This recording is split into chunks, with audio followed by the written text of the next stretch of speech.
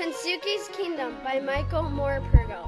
The people who put this photo story together are Alexandra, Brooke, Tyler, and Connor. The story begins with both of Michael's parents being laid off. After that, his dad left them. A couple of weeks later, the family received a call from Michael's dad. When they got the phone call, his dad said that he had bought a boat and he wanted them to sail the world with him. So his mom and dad got their license and then they were off on the Peggy Sue. In the rest of these pages, the trip was good, but one stormy night, Stella barks at something, and after that, they're all in the water with Michael's lucky soccer ball.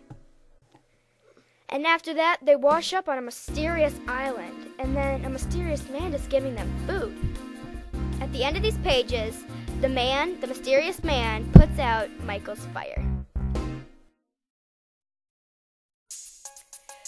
This mysterious man's name is Kensuke. Kensuke tells Michael not to make fires and not to go swimming. Michael gets mad at Kensuke and goes swimming, but gets stung by a jellyfish. Kensuke nurses Michael back to health and the two become friends.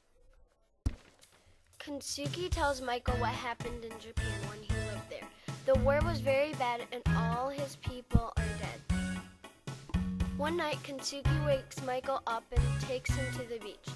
They watch turtles be born and chase away the birds so that the turtles can make it to the sea safely. It was a rainy day and Michael sees a boat he thinks can take him home. Kensuke realizes it is the boat of the killer men. They gather all their relatives and hide in the cave.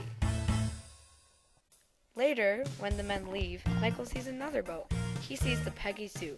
They come toward the island and find Michael.